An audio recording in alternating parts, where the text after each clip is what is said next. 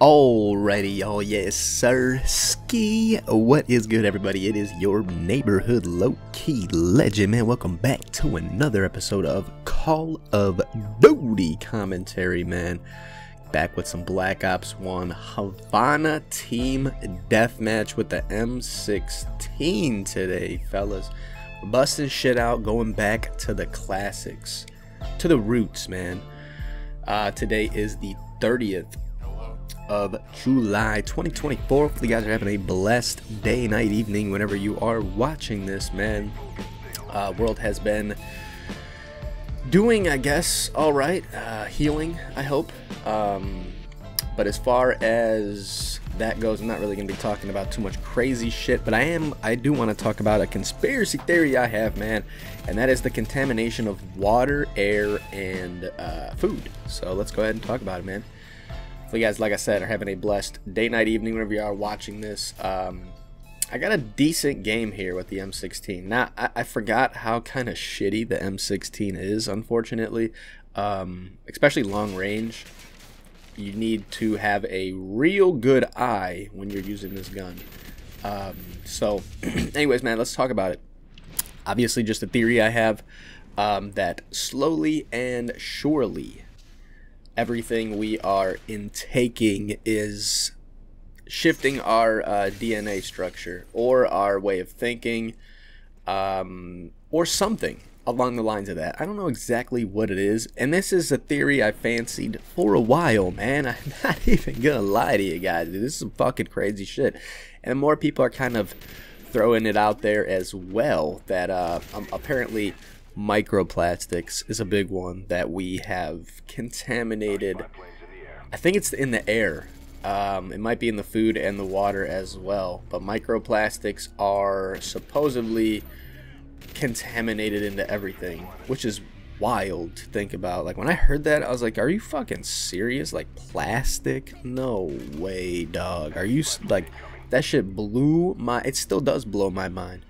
Like, you hear these random ass facts that people throw out, like, hey, like, back like in a week, or every week a human ingests a credit card worth of plastic.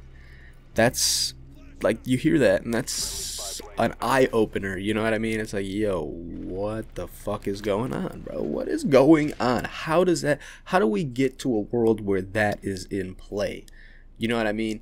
And if that's in play, it's like, why?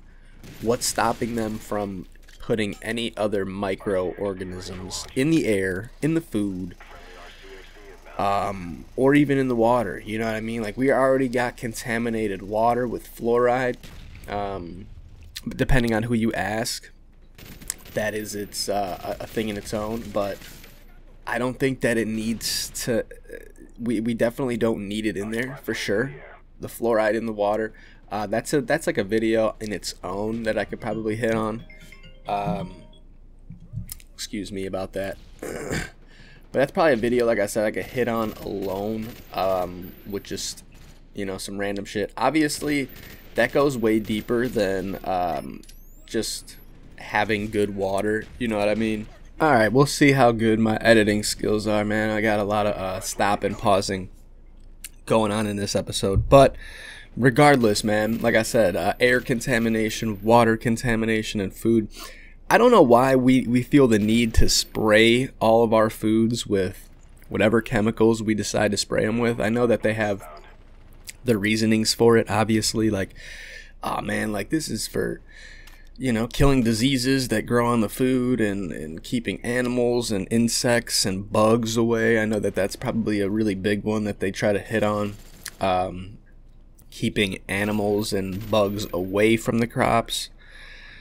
But I mean, that's what we gotta do, man. Hey, we gotta spray this dirty ass shit all over these crops, man, because I don't want them to get eaten.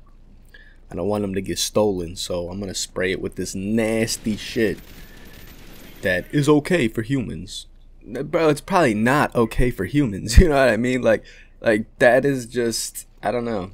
I mean, I guess it's you gotta do what you gotta do, but I'm just surprised we haven't found nothing a little more natural to go ahead and you know, farm. But I'm not a farmer, so I have really no horse in the race. Just sitting here with my fingers crossed, hoping that everything plays out as planned, man. But like I said, if it is tainted even a little bit, dude, like a microscopic amount, like, okay, it's not going to affect you today, it's not going to affect you this month, it might not even affect you this year, you know what I mean? But as you progress through life, slowly and surely intaking this fucking microscopic, whatever it is, you know what I mean? It doesn't matter really what it is, it's whatever type of disease that they have activated, or you know, sickness, or whatever they really want, dude. I think they have like a mood changer as well in the air, that they can like make everybody's mood a little different, because some days, man, you wake up and you're just in a weird mood. And I kind of correlated that with like, okay, there's no way like collectively we're all feeling this way. I think that it has something to do with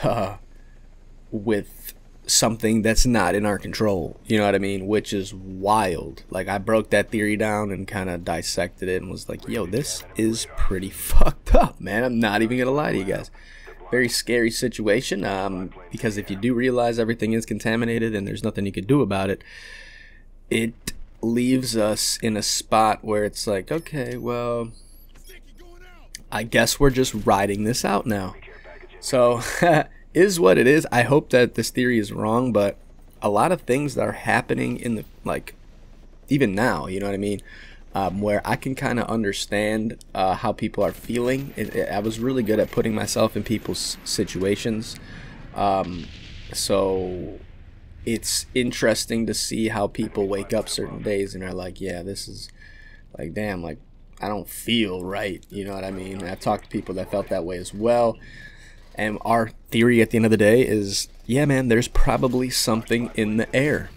And like, we say that, we talk about it for a little bit, kind of swipe it under the rug, but this is a real fucking thing, man.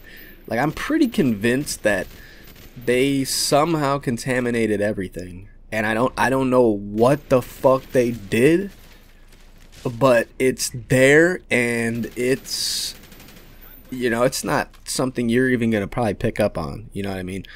It's very slow moving. Like, after like a, you know, a 10-20 year period, then people start to kind of get symptoms of whatever disease that they're fucking trying to implement, or dying. I don't know, man. I like to fancy the idea and throw that theory around. I like to throw interesting theories around all the time. That's just kind of what I am, who I am.